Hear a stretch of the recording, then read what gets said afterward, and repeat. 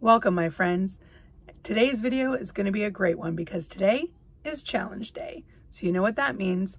Today's video is going to be what the challenge is, what it's all about, how I've been prepping for it, and of course, it's going to have my beginning measurements and stats so that we can do that all too coveted comparison video at the very end. I'm looking forward to that one and hoping that that's going to be the most exciting part, but we'll have to get into the challenge in order to see. So let's get into it, shall we? If you're a returning viewer, welcome back.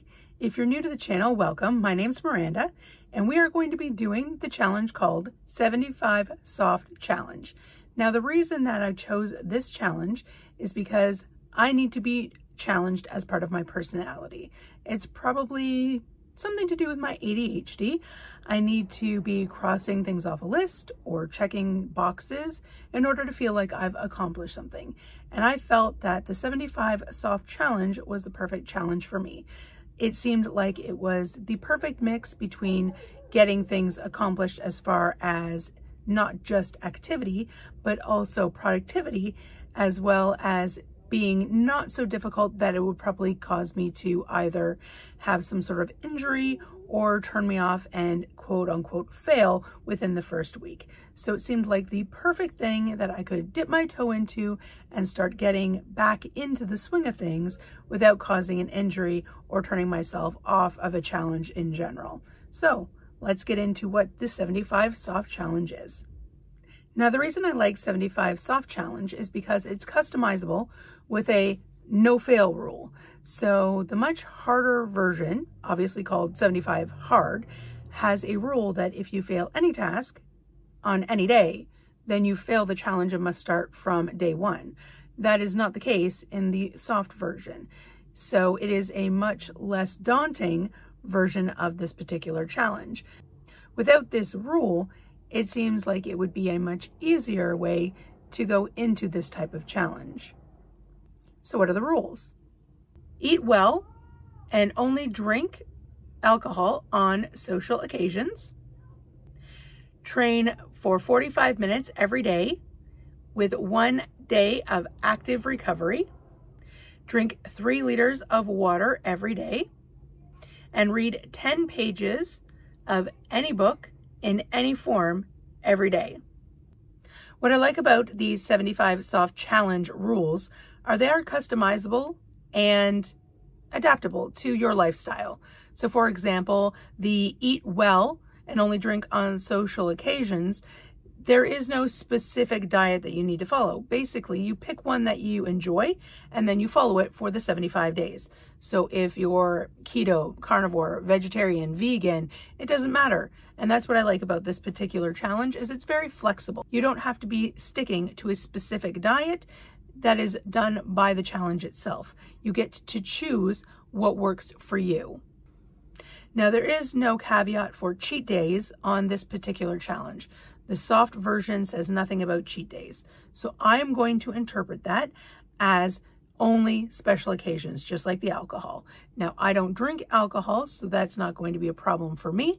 However, I do have 3 birthdays during this 75-day challenge. So my plan is to only have cheat meals on these 3 birthdays. So 3 cheat meals on these 3 birthdays during this challenge. The other days are all going to be clean eating days, as clean as I can make them, no takeout, nothing of that sort on the rest of those days during the 75-day challenge.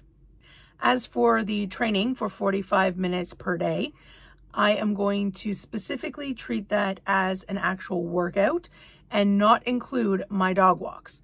I have 2 Australian Shepherds and they do need quite a bit of activity to stay active. And I do walk them every day. However, I'm not going to include their dog walks as part of this 45-minute activity.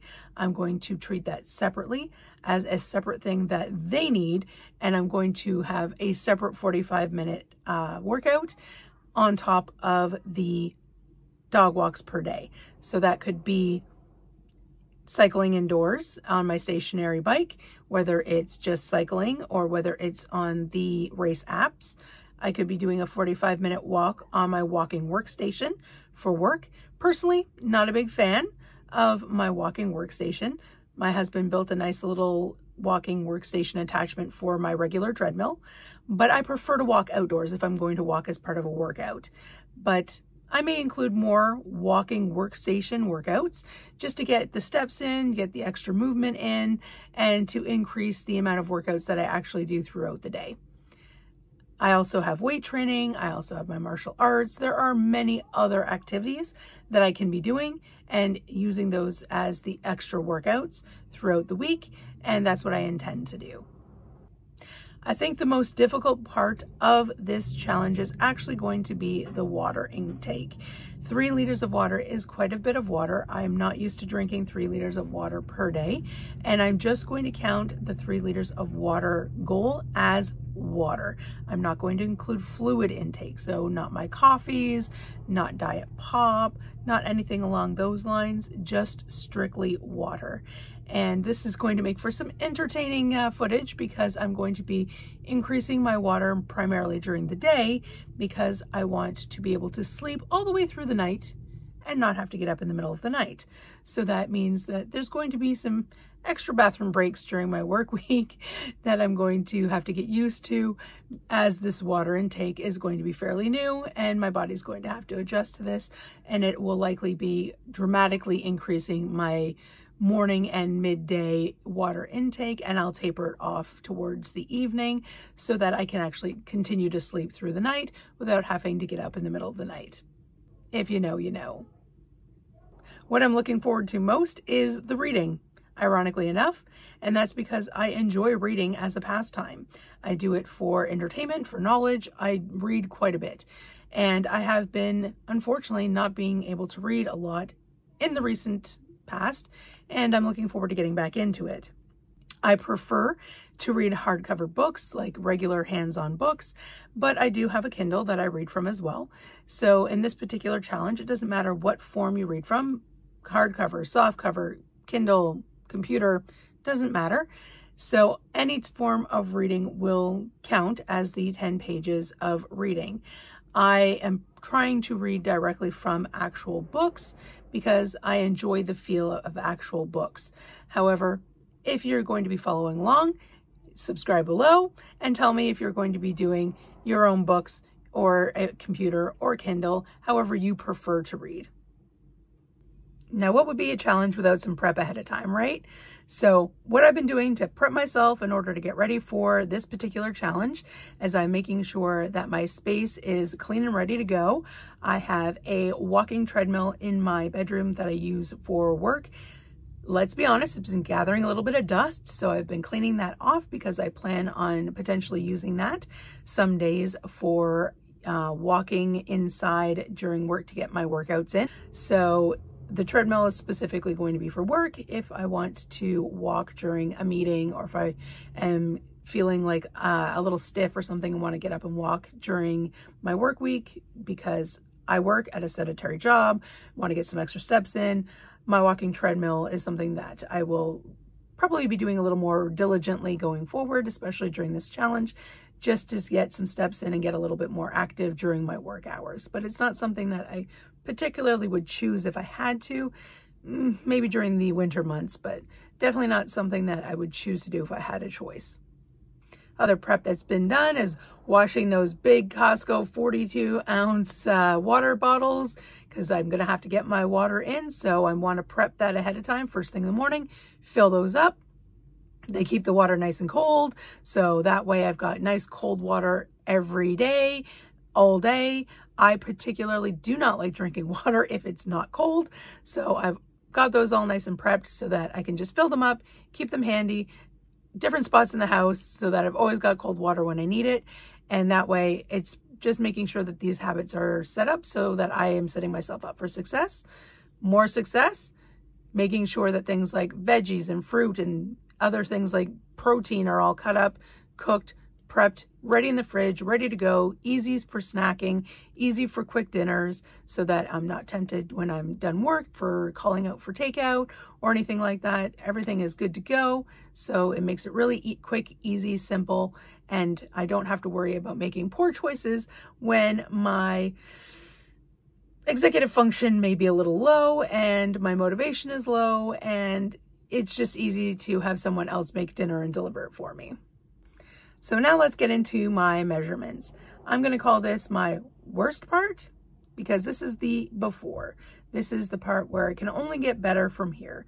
I'm going to go over my weight, my measurements, my resting heart rate, blood glucose level, my blood pressure, all that good stuff. And this way we have a baseline for where I'm sitting at now. And that way at the very end of the 75 days, we can see how much everything's improved and know exactly how well this challenge went for me. Because for me, this is a weight loss challenge. I'm doing this as a motivation to lose the weight and get healthier and establish new habits. And after all, this is a weight loss channel. I am doing this to become healthier. So we are putting in all of the before metrics because I intend to lose weight. Now, if that's something that you're not intending to do, lose weight, then absolutely use this as a challenge to help yourself with productivity, increasing your water intake, getting more physically active, whatever you have to do. Just use it as you see fit and leave the weight loss off the table. It's perfectly okay to just use this challenge as something to get you more motivated, to get a little bit more active, or change the way that you do something to get yourself into a better, healthier place. So let's go ahead and look at the beginning metrics for my part of the challenge.